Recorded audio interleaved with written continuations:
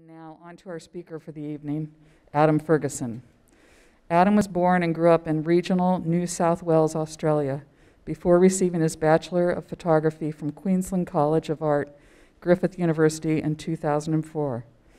After graduating, he traveled from port to port through the Caribbean and Mediterranean as crew on a sailboat to fund the launch of his photographic career. Adam first gained recognitions for his work in 2009 when he embarked on a sustained survey of the US-led war in Afghanistan. Since that time, he's worked internationally with a focus on conflict, contributing to the New York Times, Time Magazine, and National Geographic, among others. Over the years, he's been the recipient of multiple awards from Photo District News, American Photography, World Press Photo, and Pictures of the Year International. His work has been exhibited internationally in both solo and group exhibitions. He currently lives in Brooklyn, New York, and is working on 2 monographs, a war diary of his time in Afghanistan and a critique of contemporary regional Australian identity. As anyone who knows me, I'm a voracious consumer of news and take the New York Times at home. I love a paper. On the morning of July 1st, I opened the paper, which is here, and I saw this photo. And I was immediately captivated by a photo essay on the front page about migrants at the Mexican border. The photo essay continued inside the paper, and I was struck by the beauty of the images, the vulnerability of the subjects, and the ambiguity of the remote controls that figured so prominently. Were they detonating a bomb, or were they releasing the shutter of a camera?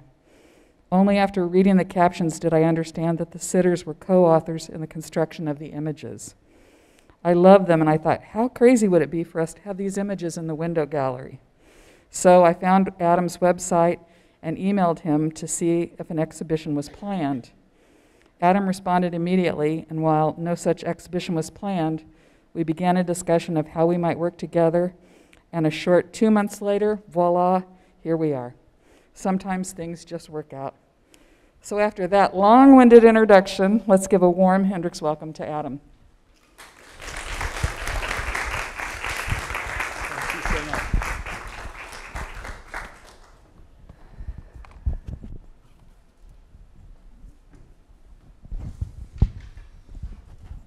much. Thank you very much, Mary, for believing in this work and for having me out here. And thank you to Victor and Sarah and Amanda and all your guys' team that kind of put this together and honored the work that I made with these migrants on the border. And thank you everybody for coming tonight to listen. I appreciate it.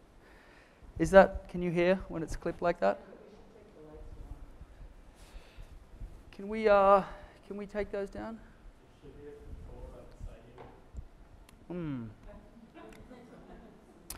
Technology, not my finest. I'll let you sort this out.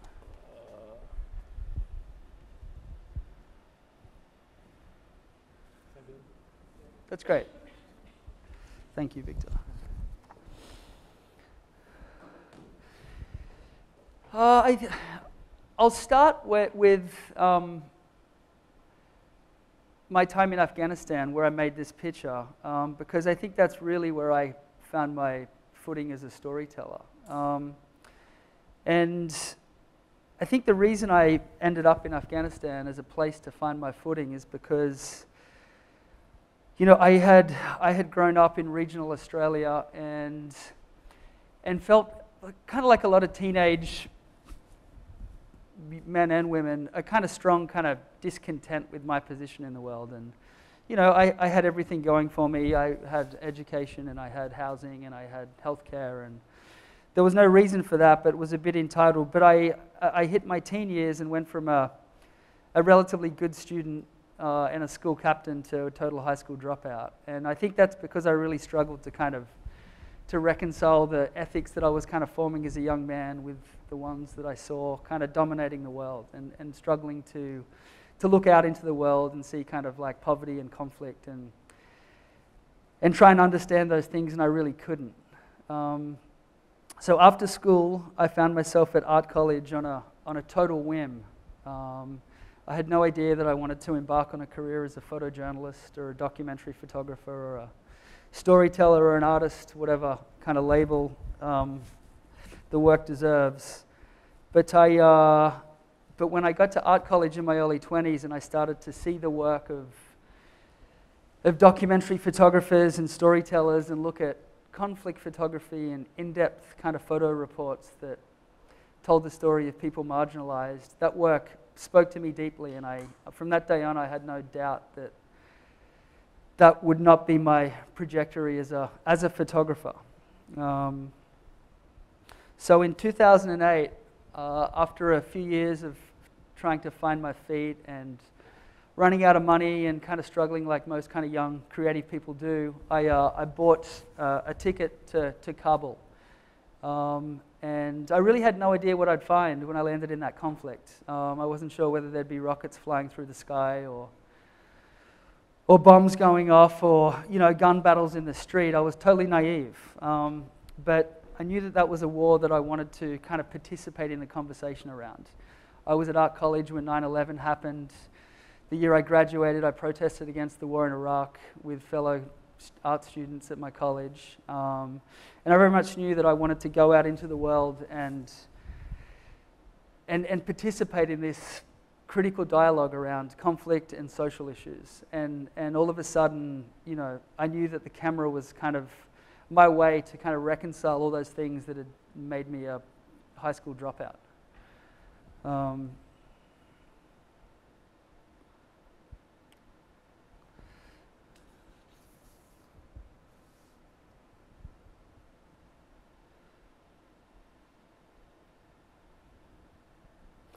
So I landed in Kabul and I started wandering the streets and photographing daily life. And I found people living their life amidst this incredibly fraught geopolitical situation.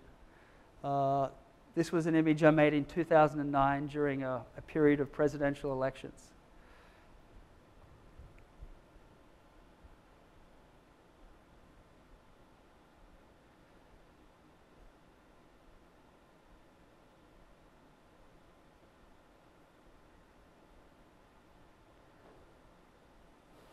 I think one of the other reasons that I felt compelled to participate in dialogue around conflict was that every kind of nation on the planet has been kind of formed out of some form of conflict. And, I'd looked at the photos of my grandfather who served in World War II, and there was this kind of rite of passage for men in particular to kind of go to war and be on the front line. And that was something that I felt like I needed to do.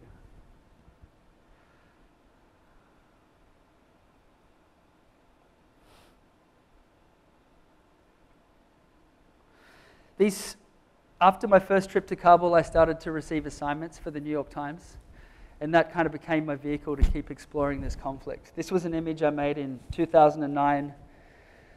I was sitting at the New York Times bureau this morning, and this suicide bomb went off about 5 blocks away from the house. My window shuttered, and I kind of grabbed my cameras and ran out the door and was at the scene a few minutes later. These kind of scenes were incredibly hard to photograph.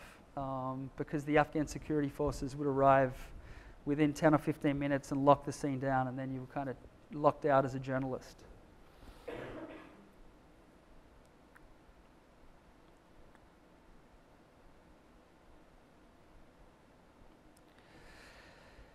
The next kind of phase in this body of work is when I started to embed with US forces. And between 2009 and 2012, I did about 15 embeds with US Army and US Marines in various parts of the country. And the thing that I really tried to do here was kind of unpack what it meant for these kind of young men out there on the front line, so to speak. Young men that felt disillusioned with the reasons that they were in Afghanistan. Soldiers and Marines that, joined the military in this kind of spirit of post-9/11 nationalism and then had a lot of trouble kind of piecing that ideology together once they were kind of in these remote corners of the war in Afghanistan fighting factions of the Taliban or even just local farmers or insurgent groups that weren't even Taliban.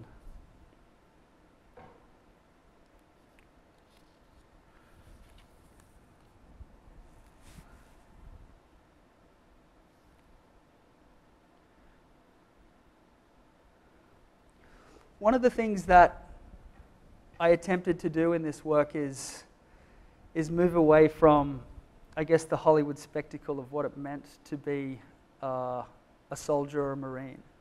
And I guess in an image like this, perhaps I didn't achieve that, but as I moved kind of through this work and continued to work in Afghanistan, I started to find the pictures in the downtime much more interesting than the sensational moments of conflict.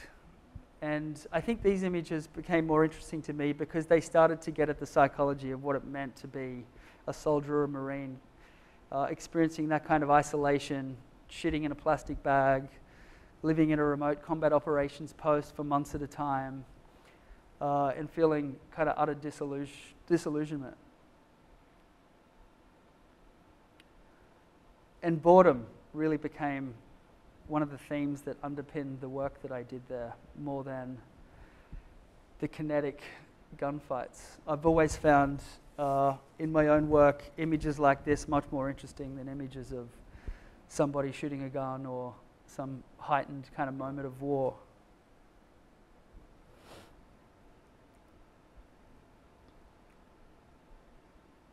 It's so surreal to look at these photos now, given what's happened in Afghanistan over the last few weeks, and watching this kind of rapid withdrawal and see the country just back under Taliban control. I have incredibly mixed feelings about it.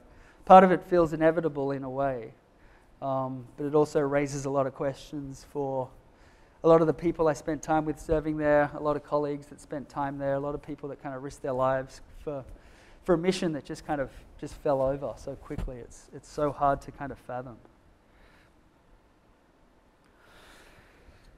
So this image represents the first portraiture that I started.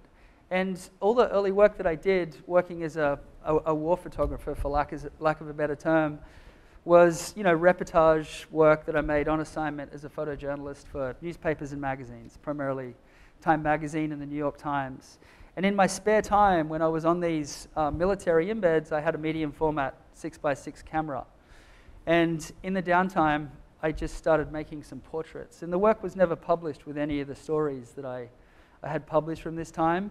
But whenever I saw an opportunity, I would make one of these medium format portraits. This was in Helmand province in southern Afghanistan in 2010.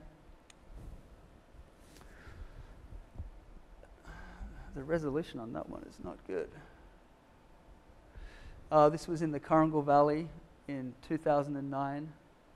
And I didn't really totally grasp what I was doing at the time. It was just like an intuitive response as a photographer.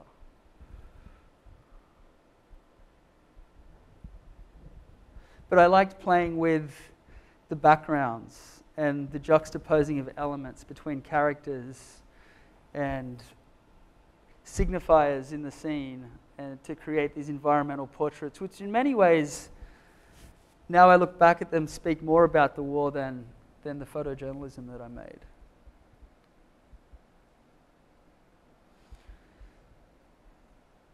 So there's a transition here, I guess, that I'm trying to make, is that from that early work as a photojournalist, I really, and I didn't totally comprehend it, Mary, until you pointed it out today, but there was a point in my career I became a portrait photographer more than a photojournalist.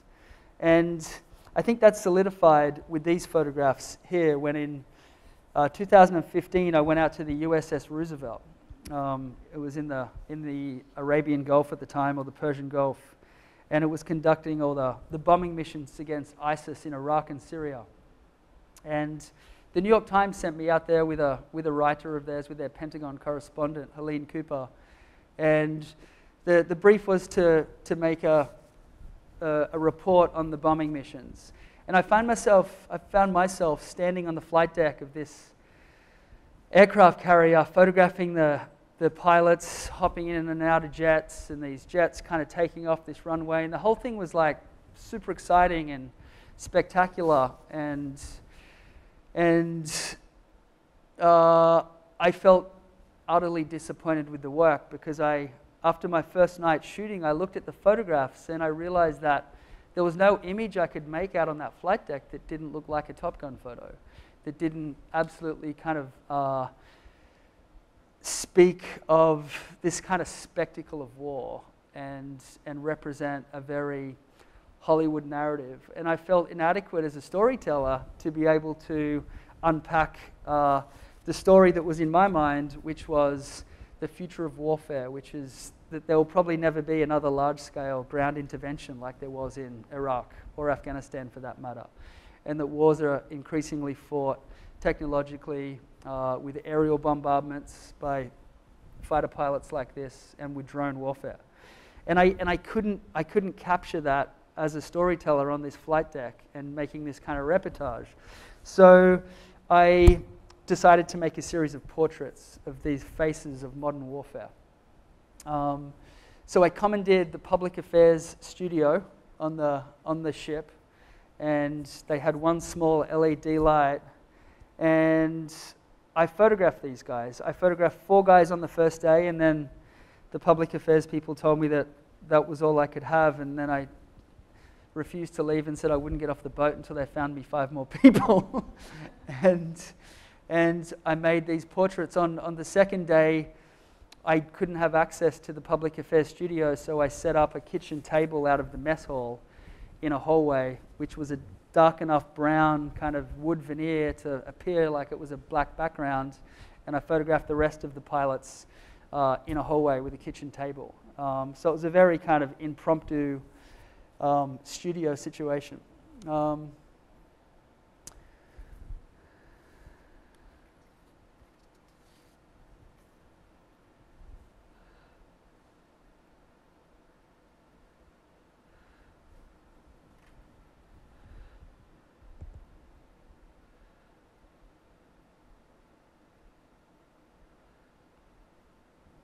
Sorry, I can't see my notes now that that light's so dark.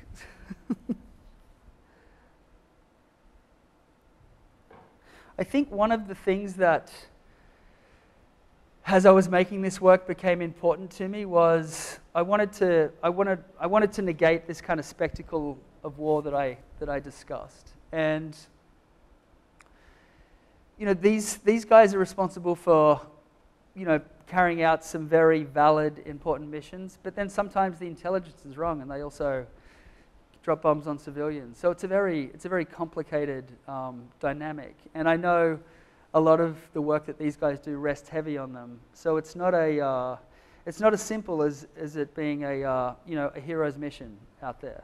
And I wanted to present these guys in a very kind of fraught, poignant way. As a kind of sneaky portrait photographer, one of the ways I did this was I sat these guys in the studio space and in the hallway, and I kind of refused to talk to them. And I would wait until they got so bored that they had a moment to themselves, and then that tended to be the photograph that made the final edit of pictures. At one point, the Pentagon correspondent that I was working with pulled me aside and got upset with me because she felt that I was being so rude to all the pilots.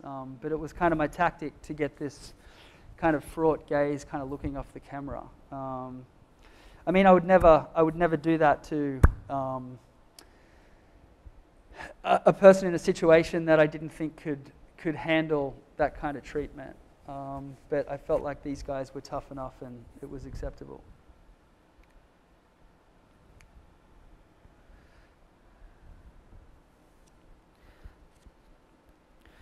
As an extension of that portrait work, I then went on assignment to northern Nigeria for the New York Times in 2017, and I went with a writer, and we were there to work on a story that we never got access to. But while we were there, we found a couple of young women that had been kidnapped by Boko Haram and trained as suicide bombers and sent out on a bombing mission to blow themselves up in a crowded market or at a military checkpoint. And it seemed like such an extraordinary story. And the writer I was with had reported on this in some other parts of West Africa, but we started to wonder how many of these young women were out there. So we engaged a very sweet Nigerian journalist who actually sadly passed recently. He was a total crusader for human rights. His name was Shehu Abubakar, and he researched for a few weeks, and he found a vast number of these young women that had been through the same experience. Many of them had had their families killed, siblings killed. This young woman in particular's name is Aisha, and she was kidnapped from her parents with her little brother. Her little brother actually was trained as a suicide bomber and was sent out, and he did detonate himself.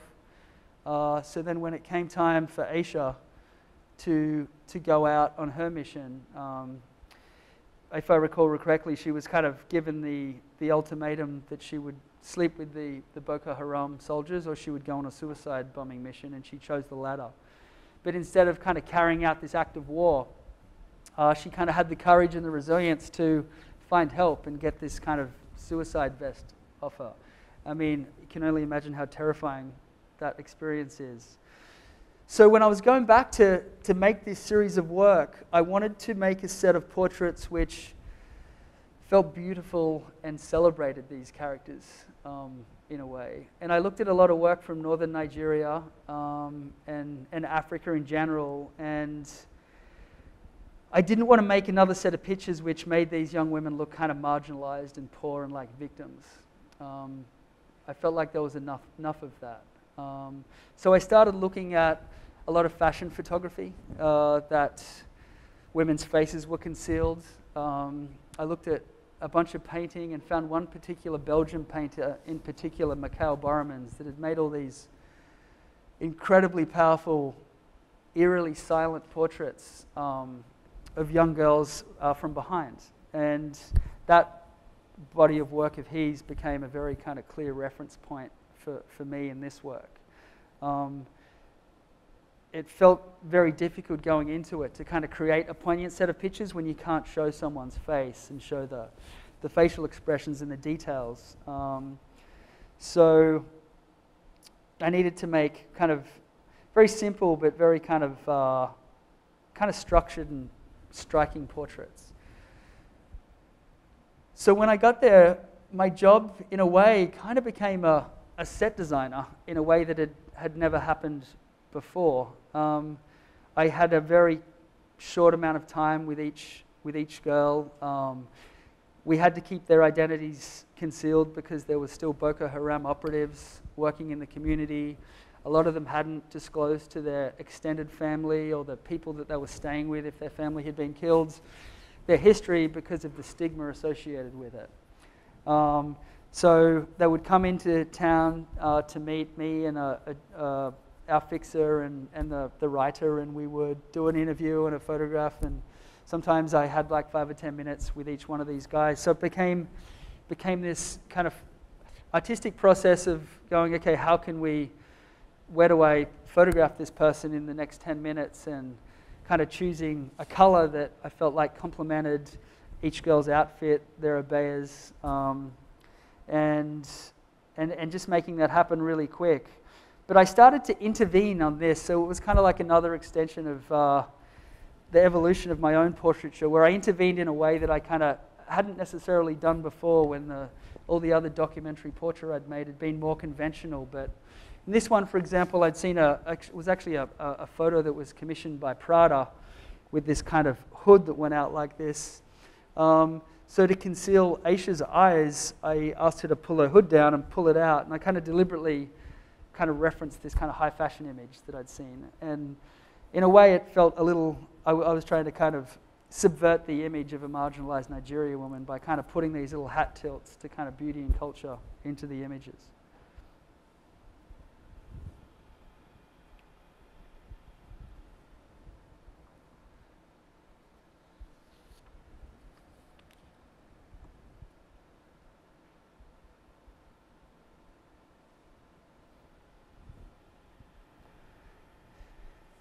this was one of the last pictures I made on that trip, and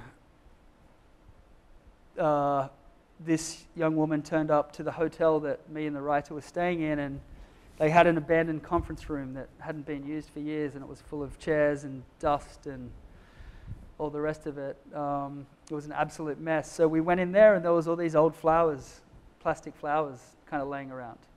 So I asked her to hold a bunch of flowers in front of her face to conceal her identity.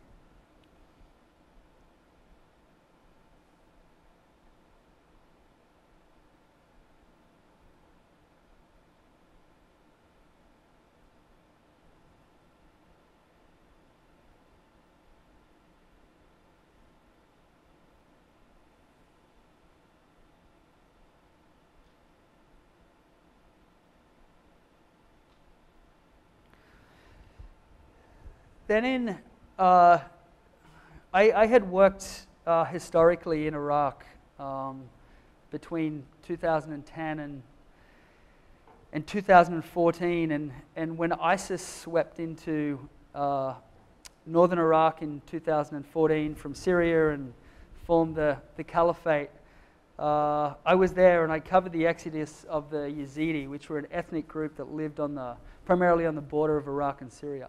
And what happened when ISIS kind of came through there is they captured all the women, or any women they could, the young children. They executed a lot of the men. And the Yazidi group in particular were persecuted more than most in Iraq. And then in August 2014, as I was photographing tens of thousands of Yazidi people come from Syria after they'd fled Iraq back into a safer part of northern Iraq, I flew on an Iraqi military rescue mission to pick up about 50 Yazidis that were stuck in the mountains that didn't have the kind of physical capacity to walk out. And after picking up the Yazidis, we actually crashed. And the pilot died, and about 5 of the people that were displaced died, and there was a whole lot of injuries. So I had a connection to this story and a connection to the Yazidi people kind of through this traumatic experience. So in 2019, the New York Times Magazine asked me to return to Iraq and do a story about trauma and how that had impacted primarily the children, Yazidi children. And what was happening then is, in 2019, is like the last kind of ISIS strongholds in Syria were being attacked. There was tens of thousands of Yazidis being released gradually over months as ISIS kind of totally got hunted out of those like last bastions of Syria. There was these waves of Yazidi children who had been in captivity for 4 years released. So I visited a bunch of these children living in IDP camps that were scattered throughout Duhok province in northern Iraq.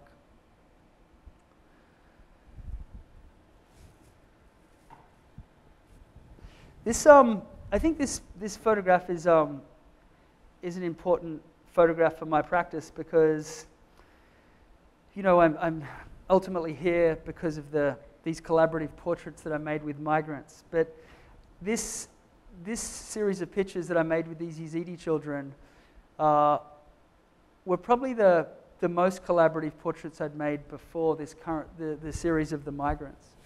And I think this was a further extension of like me kind of intervening as a photographer to make images. So what happened for this particular picture is I was drinking tea with this young boy's name's Rezin, and his uncle, who was his caretaker. The rest of his family had been killed. We sat down and I interviewed them and heard the story for about 45 minutes. And during that time of sitting with this family in their tent in this IDP camp, Rezin came in just like he is now, and he laid on his uncle's lap, and his uncle put his hand on his face in this kind of embracing touch. And I noticed it, but we're in the middle of an interview. I had a notepad in my hand. I wasn't ready to photograph it. So when we finished the interview and it came time to make an image, I simply asked his uncle and Rezin if they would just do that again for me. And I set up a flash and I made that portrait. So it's staged, but the moment is kind of anchored in the integrity of what I saw them do themselves. And this whole series of portraits kind of became like that. Through talking to people and listening and just being in that space and hearing their stories, those stories would inform poses.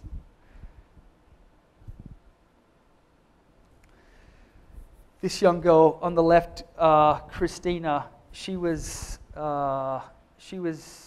12 years old at the time of the photograph, and she was, man, the resolution on these is really bad.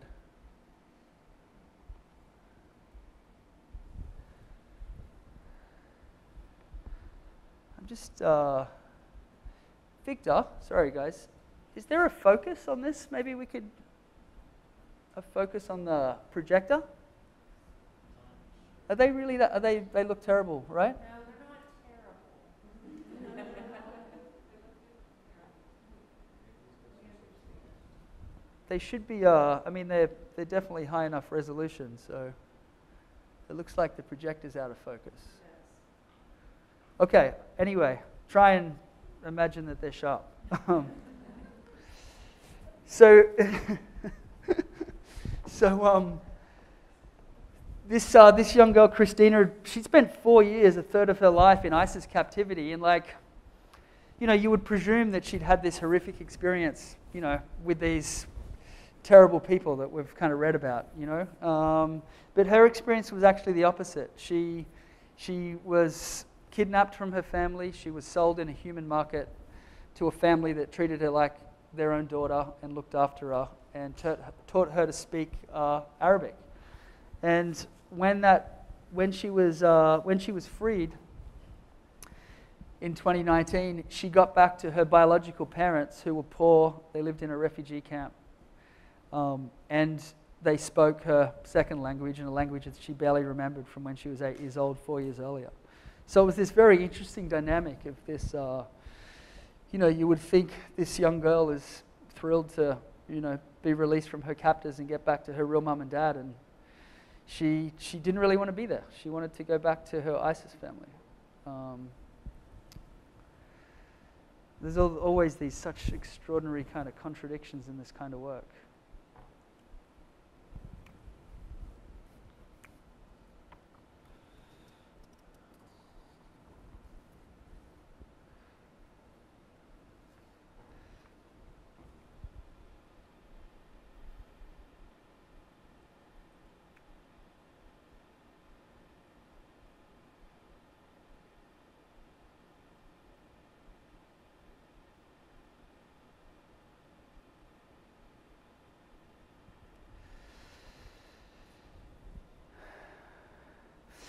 I also made this set of pictures in 2019, and these set of pictures are of protesters in Hong Kong, student protesters that were fighting for democracy. I found myself there on assignment for Time magazine, working as a photojournalist. I was on the streets making a visual report of the protests and the tear gassing and the kind of spectacle of protest. And that ran as a magazine story. But when I was there, I just kept, again, feeling a natural inclination to want to make portraits. So I pitched this story to my editor at Time magazine under the premise that we would make a set of portraits about surveillance. And there was a lot of photographers that were photographing, these protesters and these kind of like gladiators on the street and all their gas masks and all this kind of stuff. And I felt like there was kind of something missing in the coverage, and I wanted to make something that really hinted at the kind of larger themes behind this story, and that's kind of state surveillance and how technology is in many ways kind of changing protest. And to me, these protesters kind of symbolize the future of protest, people operating in complete anonymity, hiding from the law, hiding from cameras, hiding from surveillance. So I rented a studio, a commercial photography studio in Hong Kong, and I hired a commercial assistant in Hong Kong, a local guy who was used to, lighting Audis for car campaigns. And we ran this shoot like a commercial shoot. I had a couple of local journalists, and the protesters took a lot of persuading to come to the studio because they felt like it was some kind of Chinese trap. But we persevered, and I think we ended up with about 35 protesters in the end that came through the studio. And I asked them all to just bring their protest gear, whatever they had. And some turned up with gas masks, and others turned up with not much at all. And as I started to photograph them, I realized that it was hard to connect to the kind of human nature and their kind of personality in a way, because everything was kind of obscured by the paraphernalia, the protest paraphernalia that they were kind of hiding under. So I asked very delicately that each protester trust me, and I promised that I would somehow conceal their identity. So instead of photographing them in all their gear, I asked them to strip back to none of their gear. And then slowly together we kind of built up enough of a mask to hide their identity. So this particular protester who went by the name of Maggie, which isn't her real name, they all just used kind of made-up names to hide their identity. This was her kind of scarf that she would pull over her face. So I just asked her to pull it up over her whole face. So it became this experiment with kind of props, if you like. This photograph is similar. It was the thing that he would put over his mask for the tear gas, so he just put it over his eyes.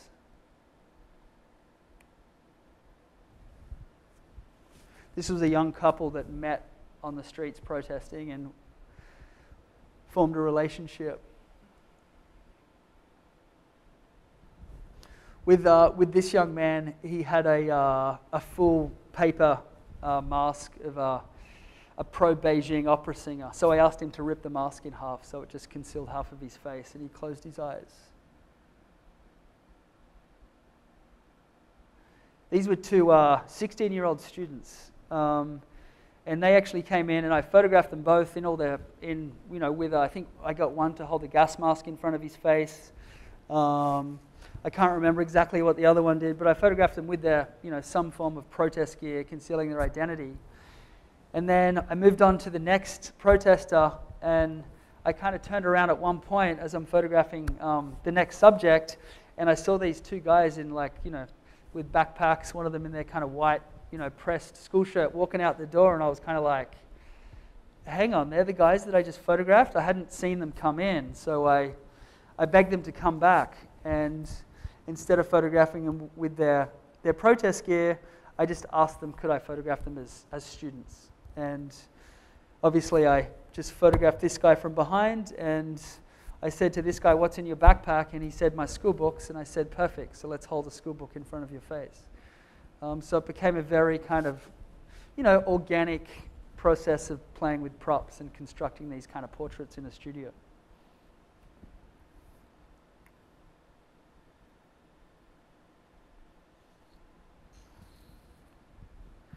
And I felt like I had to make one photograph with somebody holding a phone, because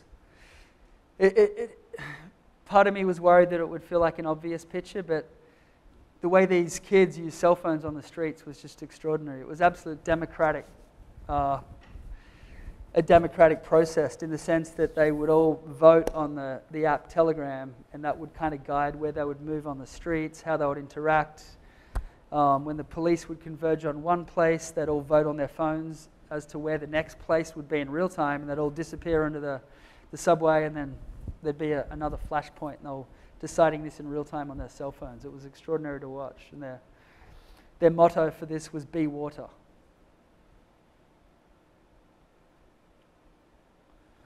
So this is an ongoing series of photographs I'm making in my homeland of Australia. And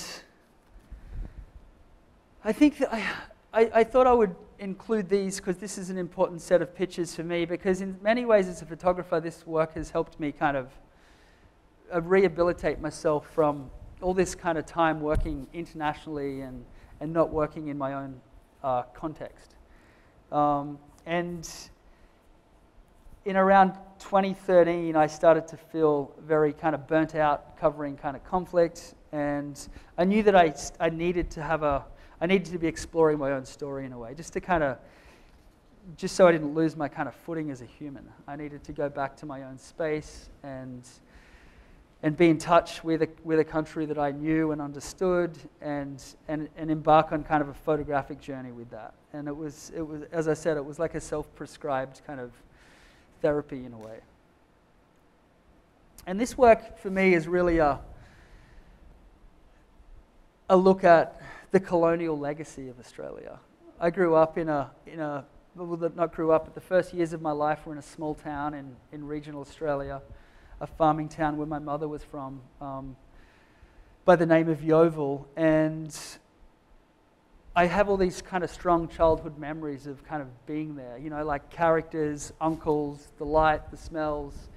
And that's kind of, a very integral part of my memory and my experience. So, after when I got to high school, I moved to the coast and kind of left this kind of part of the country behind, but I've started to explore that again kind of in my adult life.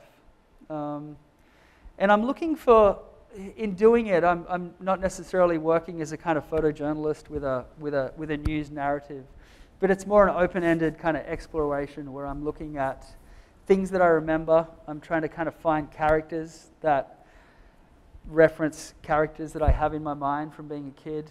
I'm looking for those kind of same scenes and those same smells that I know. I'm also trying to photograph an Australia that is kind of vanishing, and is like many parts of the world. Regional culture continually kind of gets evaporated by globalization, the forces of kind of mechanization and centralization, depopulation. But there's still these kind of pockets of the interior of Australia, in the outback, for lack of a better term, where this Australia from my youth exists.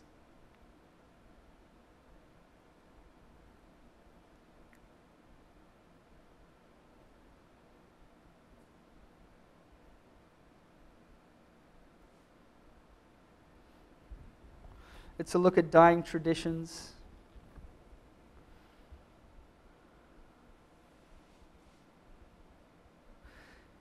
And I'm looking for, when I'm making this work, I'm really just looking for single pictures from scenes that somehow kind of become metaphors for the larger themes.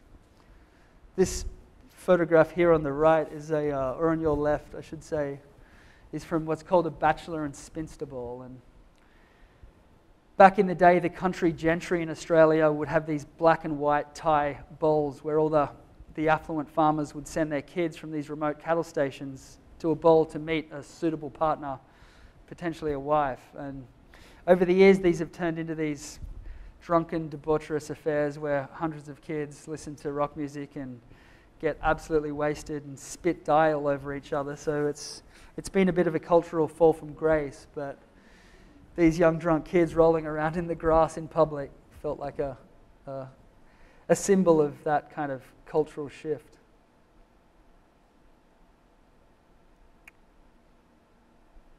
One of the other things I'm looking for in this work is references to popular culture. And I think one of the other reasons I'm attempting to kind of like explore this story is that I think the interior of Australia hasn't necessarily been represented in a very interesting way. You know, there has been some kind of good films and there's been kind of good literature written, but there's also been a majority of stuff that I think isn't very intelligent or representative or insightful. You know, films like Crocodile Dundee, which I'm sure everybody here in America knows.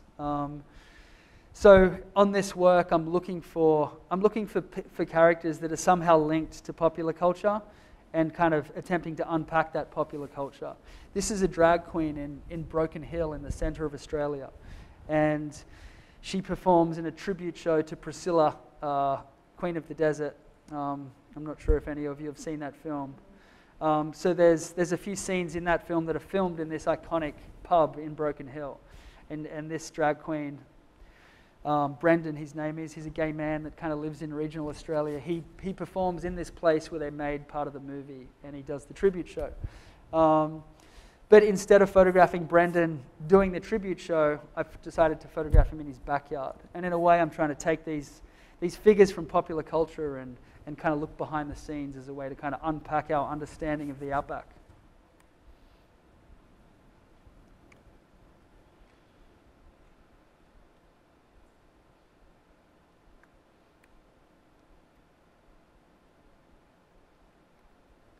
Mining has been a big part of the colonisation of the interior Australia. This is at a small opal mine in Andamooka in South Australia. It's the kind of place where people kind of run away to and hide in the bush.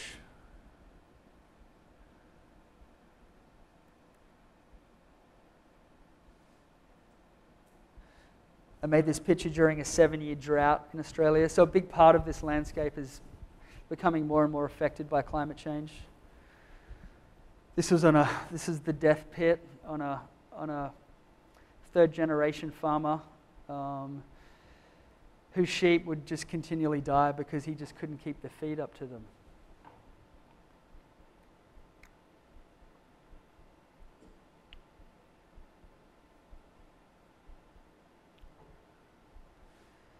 This is an Indigenous elder from Warrakurna in Western Australia. Daisy Ward is her name. She's the last generation of Aboriginals really to be born in the bush. She was not born in a hospital. Her parents are now passed, but you know they had her out in this country where we are right now in this photograph. So again, I'm searching for people and moments that I think won't exist in another 5 or 10 years.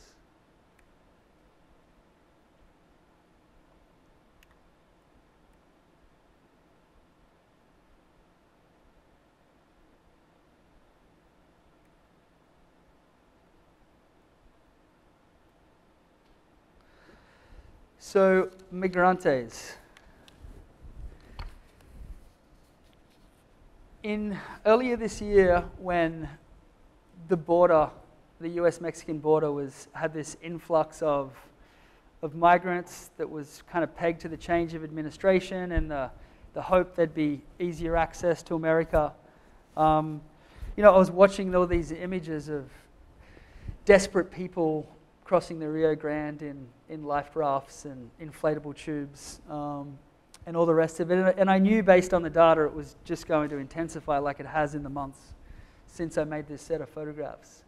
But I wanted to make a set of pictures which somehow I hoped, or my intention at least, was to inspire empathy with them. And I feel like the other images, even though they are important in a kind of functionary news sense, and the dissemination of that kind of mainstream photojournalism every day is important for our kind of awareness of what's going on. I wanted to make a set of pictures which somehow moved away from presenting these people as victims and give a bit more of an insight into who they are as people and hopefully inspire empathy in an audience. So I decided instead of going to the border, I would cross into Mexico and meet people staying in shelters and informal camps. And I thought a lot about how I would do this technically and what visual language would kind of achieve the goal that I had in mind. And I remembered a set of pictures that were made by Adam Broomberg and Oliver Chinaran in the early 2000s, where they were the editors of Colors magazine at the time, which is an Italian magazine that was part of the Benetton Foundation. And they did a series of portraits in a psychiatric institution in Cuba where they gave the cable release to the subjects. And I never forget these set of pictures from when I was at art college, because somehow they, I'd seen a lot of pictures of kind of, mental hospitals and psychiatric institutions made by documentary photographers which, despite the eloquence and the kind of poetic nature of the work, still presented these people as kind of crazy and marginalized and destitute in a way. And when I saw the set of images by Broomberg and Shanaran in this psychiatric hospital where they had given the subjects the cable release, all of a sudden I had a new insight into what it meant for those people. They were humorous, there was joy, and they were fun, and there was laughter. And there was through that kind of surrendering of control, I felt like they created a new narrative about that experience. And I remembered that set of pictures when I was considering this trip, and I decided this would be a very interesting thing to do. The other reason I thought this would be an interesting thing to do is there's been a lot of conversation around representation throughout my career, and especially in the last 3 years since the Me Too movement and the Black Lives Matter movement. You know, where there's been a bit of a kind of social reckoning on, you know, who's allowed to tell whose story, and what's okay, and you know, that's a long conversation. But I found myself kind of reviewing my own practice in a lot of ways, and there's been big parts of my career where I, as a, you know, relatively kind of affluent, privileged, you know, white photographer, I've had the opportunity to go and represent people. And I wanted to kind of flip the script on this one. And I felt like this would be an empowering thing to just hand over the shutter release to these migrants and see how that worked.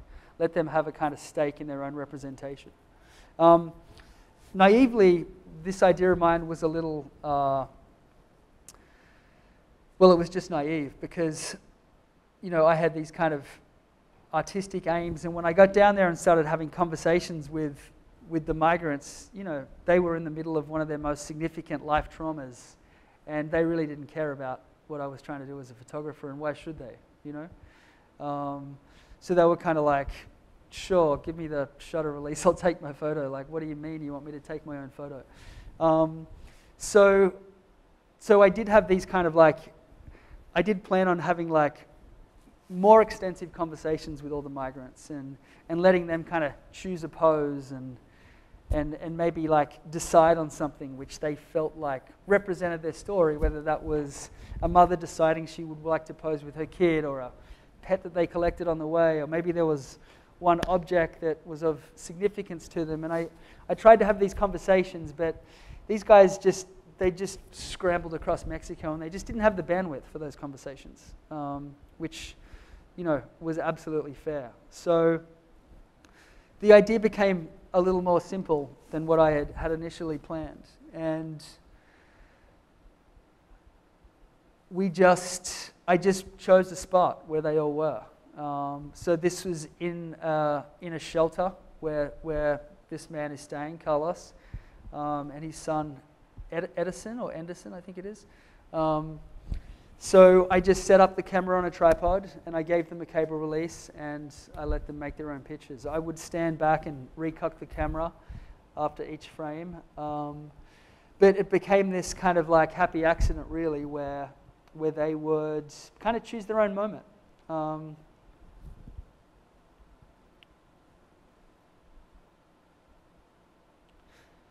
This young girl's named Stephanie Solano, and I was walking through an informal camp, and I saw her sitting exactly where she is. And she was sitting there so gracefully, and I knew immediately, I was like, I need to take a portrait of that girl sitting right there. But her mother wasn't there, so we ended up finding her mother, and then an hour or so later, I asked her to sit back in that same spot where I saw her originally, and she made a self-portrait. I think this work has an honesty to it that most of my other work doesn't, because there's less of me in it.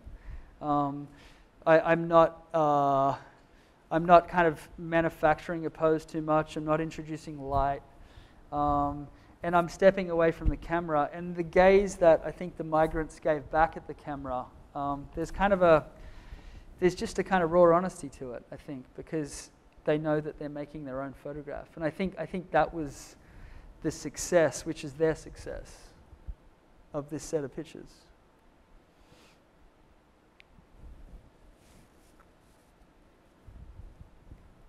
One of the things that really struck me on this project was the kind of the risks and the adversity that these migrants had undertaken to try and have a better life.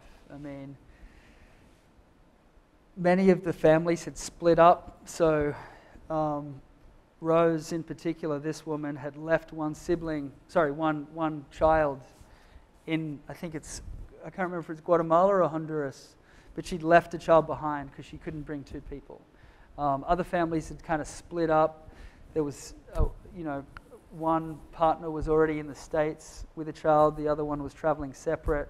They did whatever they could kind of afford to do. And however much money they kind of had to pay the smugglers and the cartels, they would use that money to send part of the family and then try and get to America to make money and then send money back, and then the rest could come. It was extraordinary and also heartbreaking.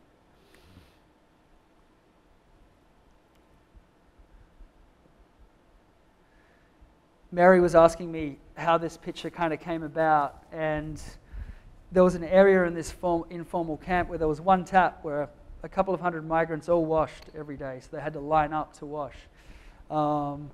So I thought it would be interesting to make a portrait of somebody having their daily bath at this place.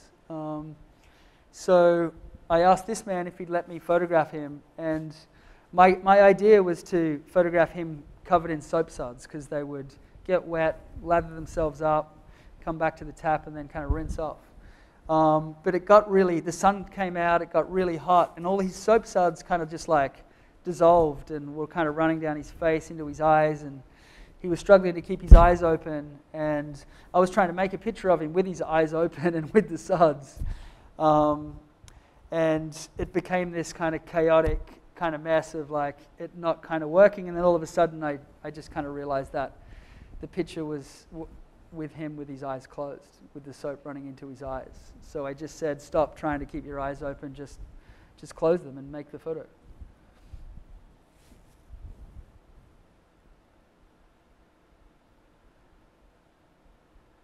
This couple had the baby in the shelter. They were from another state in Mexico. Her ex-partner was a cartel member, and they were in hiding from him.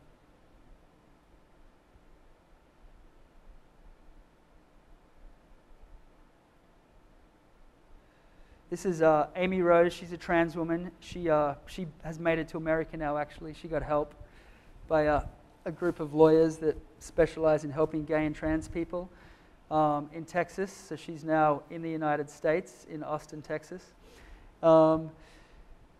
Weirdly, for this kind of fabulous trans woman with all this kind of personality and the way she dressed as a migrant, she was kind of beautiful. She was incredibly nervous when it came time to make the picture. She's the one migrant I thought would not be nervous, and I gave her the shutter release, and she kind of froze up and didn't really know what to do. So I cocked the camera and just told her to do whatever she wanted. And I took my translator and the other people that were kind of running this kind of informal shelter. It was a shelter just for trans people. And we kind of took everyone away, and we all turned our backs, and this is the portrait she made of herself.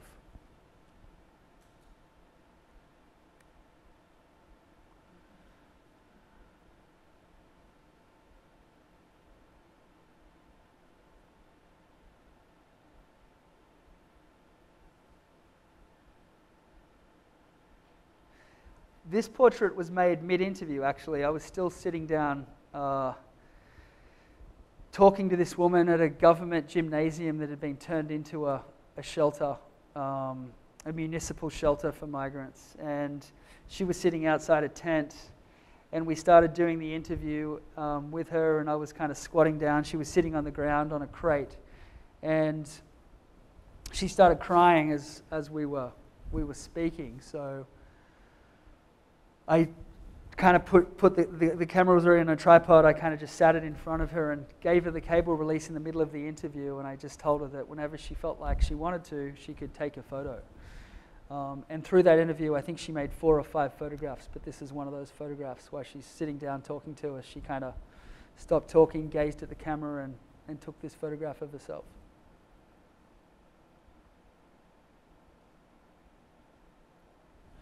This family had been held captive for 2 weeks prior to this photograph being made. They'd been chained up to trees out in the kind of forest or the desert kind of area in Reynosa, or near Reynosa, right near the border. They basically had paid the cartels their transit fee, but then a different cartel tried to extort them for more money and just kept them hostage for 2 weeks until they kind of let them go. And they'd been dropped at the migrant shelter 2 hours before I made this photograph. And actually, Mary asked me when we were talking, I think this morning or last night, how, why do people, how do you get people to pose for you like that in such a, crazy, traumatic kind of time in their life? After, so much has happened, and they just arrived at the shelter. They were covered in scratches and mosquito bites. They'd all been beaten, but they wanted to talk. They needed to tell somebody what had happened. So in many ways, my role here wasn't being a photographer. It was being just somebody to listen to them.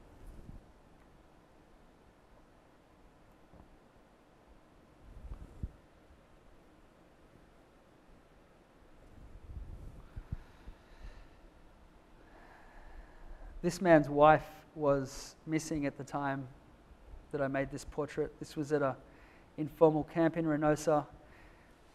His wife and other child were being held by cartels outside the city somewhere, and they were kind of trying to extort them for some more money. That's the end of my presentation, guys. Thank you for listening.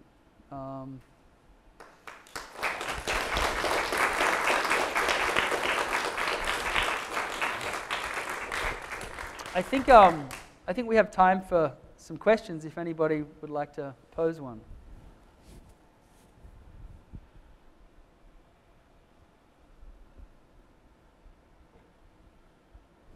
Sure. I just was interested in, you talk about that you were done at school and you transitioned into photojournalism, and it seems like you just kind of contrast between how that made the news that, you were as an sexist component and also chasing that's true. Right. So I'm just wondering if you could talk a little bit more about how you're understanding what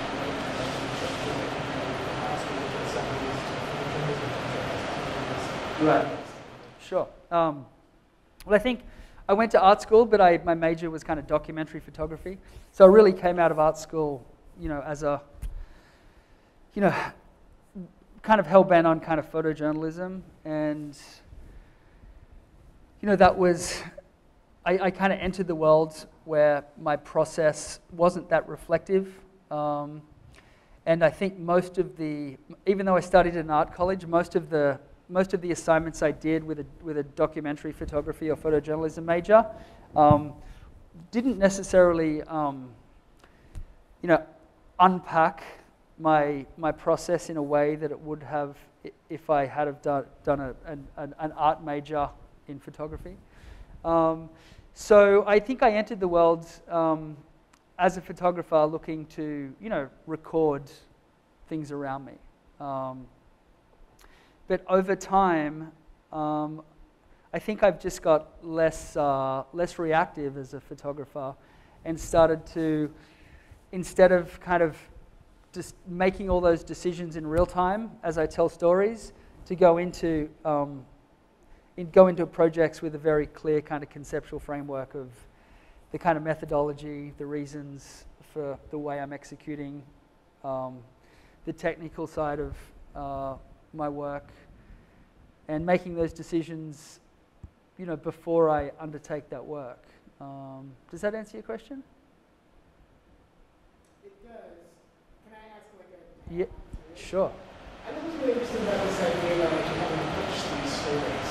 Right. Like I've never experienced it. What is that like? How does that kind of affect how you think about it? So what was that last bit, pitches for my stories? Well, yeah, it was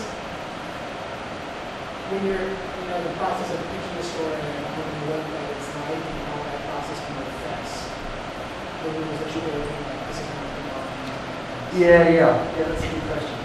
You mean pitching like to a magazine or a publication? Yeah, I disagree with it. I've been in that situation. Yeah. What that's like, and also, Yeah. I know that when I like a gallery, I have to like certain Right. things. Yeah, I mean, to be honest, it's kind of in a way, it's a bit of a trade-off. I think pitching to a news organization, or maybe this is just how I feel at this point in my career. But you tend to have to, as a journalist, kind of fit a story or fit a set of pitches into a narrative which is in line with a narrative that a publication or a news organization wants to tell. And sometimes, I'm very happy to participate in that, and I can kind of, with a, say, project like this one about the migrants, because it was a photo-driven project, I feel like the narrative that the newspaper, the New York Times, ended up kind of, telling, and the way that the work was framed, I was kind of happy with. And all the decisions I made as a photographer were kind of respected. But I think there has been many other situations in my career where I pitch a story or I work on a story where I feel a little disappointed in the ultimate output of how that work exists. But, in many ways, even though I work as a documentary photographer, and I shouldn't say this out loud, I mean, magazines and for me have always been a vehicle just to kind of make the work. Like I always kind of see the work as existing beyond their publication, beyond that byline, beyond that newspaper. And I've tried to look at, photography like that kind of my whole career. I never set out to be a journalist. I set out to kind of be a photographer. The kind of photography that I was interested in was stuff that explored social issues. So then that kind of rendered me in this kind of photojournalism kind of basket. But I think, all the work that I've tried to undertake is, I hope that at some point it kind of transcends those kind of news narratives as I kind of curate it later in my career and form books and exhibitions and try and give that work a life beyond the news.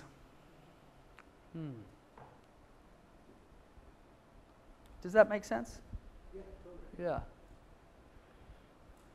You've got to ask a question. You're a photographer. That's a question. I know you said you gave up a lot of the control because of the process and then as you're struggling with representation as you're embarking on the series. But I can still tell this is your photograph because I think the way you challenge narratives, you're talking about how to represent the girls in Africa or protesters or even your homeland, about you trying to challenge narratives. And so even though you gave over the shutter and all that, I can still tell. So I was wondering if you can kind of talk about how you challenge these narratives or even changing the process, I can still have a signature to it. Yeah, I mean, I thought a bit about this after I made these portraits because a few people made a similar comment to you, and I think surrendering control of the shutter may have been a little. I mean, in a way, it was kind of tokenistic, but I think it was still important, and we also we gave a joint byline to the subjects of the photograph, so it was this kind of like co-authorship and joint profits too for the sale of the works. So there was that kind of investment, but I guess at the end of the day, I kind of controlled this photographic technology. I chose the framing, I chose the backgrounds, and I composed the camera and left it on a tripod. So I think there's still that inherent authorship from me in there, even though I didn't make the photograph. Yeah, I didn't mean that as like a tokenism thing. That was just your ability to create art in these reportage scenarios, and still I don't know, it's just really beautiful things out of war and poverty in different parts too. So it's just in all of it, really. I have less of a question. Okay, thank you. Yeah. Anyone else? Sure. We'll come back. Up. What kind of impacts has your work made on you personally? Like, this obviously has to have an impact on you. You can't just be the storyteller. It also affects your own personal story as well. So could you Yeah, no, I mean, absolutely. Yeah, it's, I mean, I'm totally insane. No, no, no. I mean, we all have a capacity for trauma, ultimately, and none of us know, how deep that bucket is. So when that bucket is full, you have what you call clinical post-traumatic stress disorder. I haven't filled that bucket yet, but that doesn't mean that the work doesn't deeply affect me, and I think a lot about it. I live it in many ways, and it's kind of distracting in many ways to just live a maybe a switched off kind of well-adjusted life. I mean, there's definitely been periods of my life where I have covered a lot of conflict, where I have extract myself from those kind of theaters of war, and I've been a kind of train wreck of a person, drinking too much, unable to have relationships, just like a total mess. And I made the decision after working a lot in Afghanistan, and my career was kind of taking off a lot, and then the Arab Spring happened. And I was offered assignments 3 times to go to Libya, and I said no to all of them because I kind of knew within myself, even though kind of the ambitious side of me wanted to go and cover the Arab Spring, I knew that if I had have done that, if I had have just kept backing up that work, I don't think I would have ended up in a very happy place. So I have kind of moderated the tempo of my career, and I chew off as much as I can process, and then I have a break, and then I start work again. Yeah. But, I have a lot of colleagues who have, mental health issues and some serious kind of trauma from some of their experiences. And, yeah, it's kind of no joke. You can't really unsee the things you've seen. Yeah. Yeah, I'm not sure how else to answer that. No, thank you for your answer.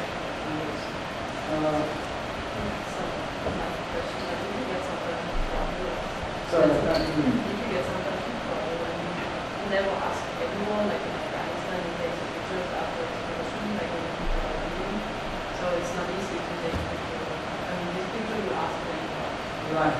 Yeah, so there are some people that are aggressive or say no, or you get in trouble because you have this picture. Yeah, I've definitely been in situations where people object to me photographing. Most of the time, obviously with all the portraiture, it's a negotiated interaction. But definitely as a photojournalist, kind of covering stuff in real time, like making a photograph on a street or something, people can get very upset. And I've had a few scary situations where people have got very upset. I think the most scariest was at a mosque in Pakistan once, and I had permission from the mullah to be there at the mosque photographing, but I got to the mosque 15 minutes late. Prayer had started a bit early, and even though I'd spoken to him on the phone and he granted permission, I couldn't find him. He hadn't turned up. There was another mullah there. It was all very confusing. So I started photographing anyway because I knew that in my mind, I had permission. And then within kind of 15 minutes, a couple of people had objected, and all of a sudden, people were kind of accusing me of being like a spy and an American spy, like a CIA agent. And it was in Peshawar in Pakistan, which isn't the safest kind of place for a white boy. And the crowd turned on me. And all of a sudden, I had like 50 people kind of like punching me and trying to grab my camera. And I was actually saved that day by a Pakistani journalist who who came out of the crowd. And at first I thought he was trying to attack me too. But he was a local journalist in Peshawar. And he came in and he grabbed my camera and he kind of pulled it in tight and kind of hugged me, and he was just like, we're going to get you out of here, and like, now. And he kind of just like, kind of ran me through the crowd, and he's like, run to your car, run, run, run, and he was kind of screaming at me to get out of there. And I ran to my car, and my driver was still there, and my fixer, my translator who was with me, had kind of abandoned me because it was looking like it was going to go so sideways. Anyway, I dived in the car, and my kind of was like, drive, drive, drive, and my driver took off, and you know, this angry mob was throwing rocks at me. So sometimes, yeah, sometimes it's, you know, photography is a very intrusive kind of medium in many ways, especially when you haven't negotiated access with people as an outsider. And I think that was a moment where I, you know, was perhaps a little bit self-entitled about what I could and couldn't do, or what I could do, I should say. And yeah, it almost ended really badly. Did you have a question also? No. Okay, great. Yeah. Well, this was the first lecture I've ever done in a mask. Yeah. Well, thank you very much for coming, guys. I really appreciate it. Thank you.